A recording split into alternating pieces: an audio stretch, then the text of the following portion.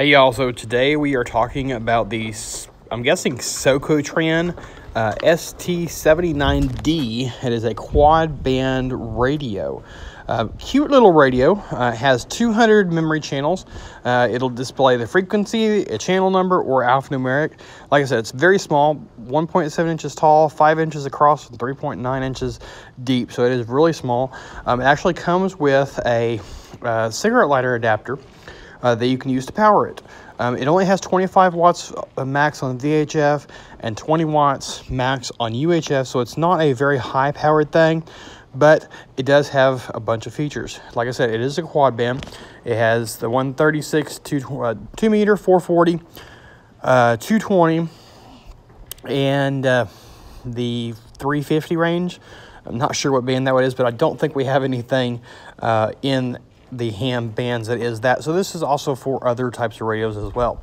It does have a multicolor LCD backlit display, so you can change the color to make it easier to see at night or during the day.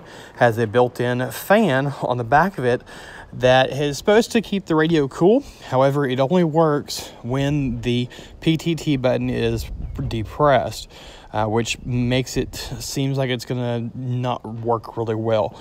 It does have a speaker mic included, and it has an 8-pin modular plug.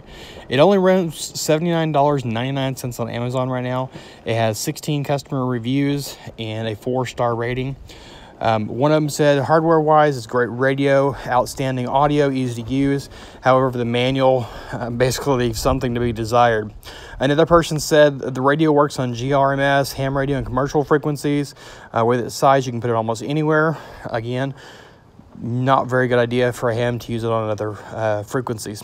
Another person says I use it in several vehicles, very easily to switch out. So, you know, I'm not sure how I feel about using this radio on ham and on other radios or other frequencies, commercial band, fire band, stuff like that. I'm not sure how it's licensed. But anyways, that is it, y'all. So please follow me on Facebook, Twitter, Instagram. All that links are in the description below. Subscribe to the channel, and don't forget the bell icon. So until next time, y'all, 73.